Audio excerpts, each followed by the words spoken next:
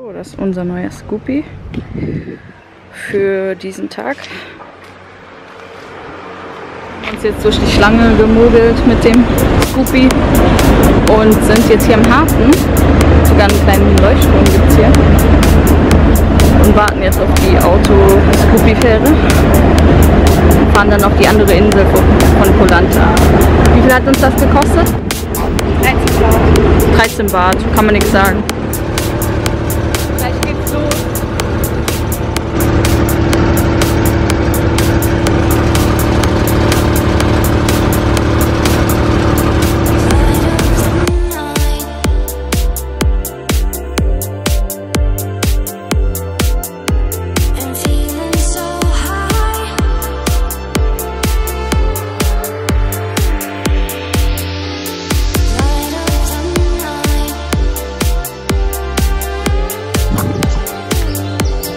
In the middle of nowhere.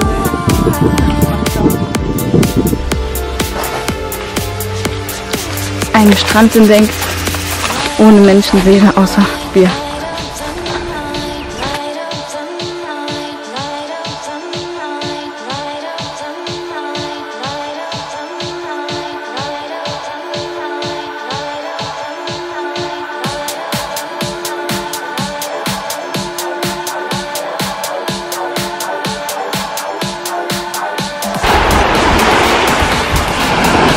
Janina sucht Muscheln auf Koh Lanta neu.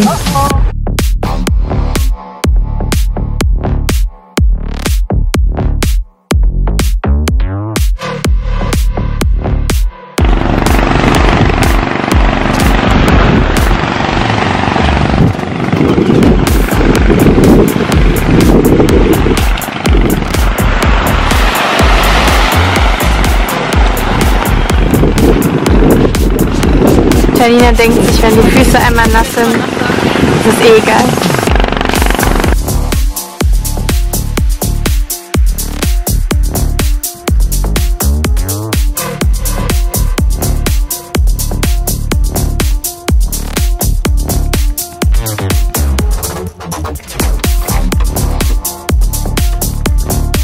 Wir sind gerade irgendwo im Nirgendwo und haben hier so eine tolle Aussicht entdeckt.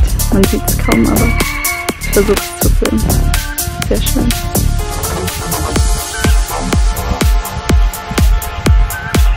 Diese Insel sind wirklich nur einheimisch. Koh Lanta. Neu.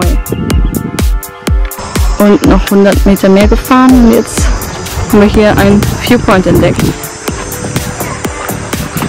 Ban Loi Yai Viewpoint.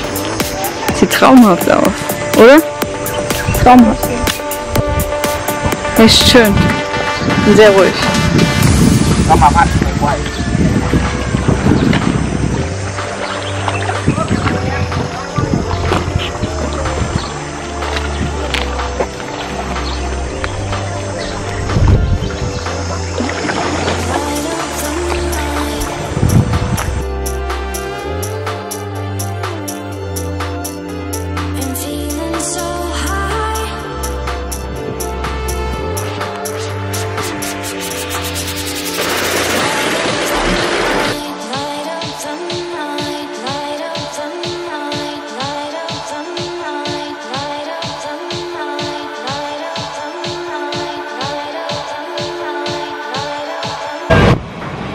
Wir sind gerade in der einzigen deutschen Bäckerei-Restaurant hier auf Koh Lanta. Wird von 2 Deutschen aus Ostfriesland geführt. Brötchen.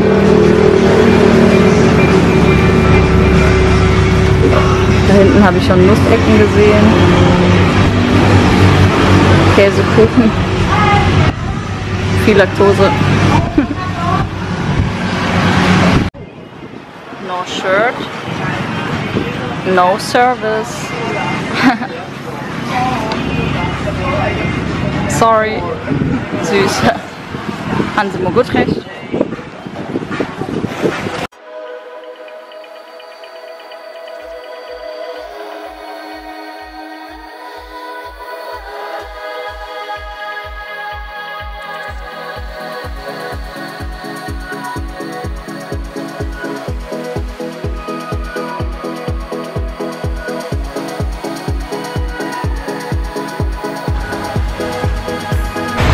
So sieht es am Long Beach direkt in der Nähe von unserem Resort abends aus. Total schön mit den Lichtern. Da spazieren wir jetzt lang und versuchen irgendwo was Leckeres zu trinken, aber kein Mushroom Shake.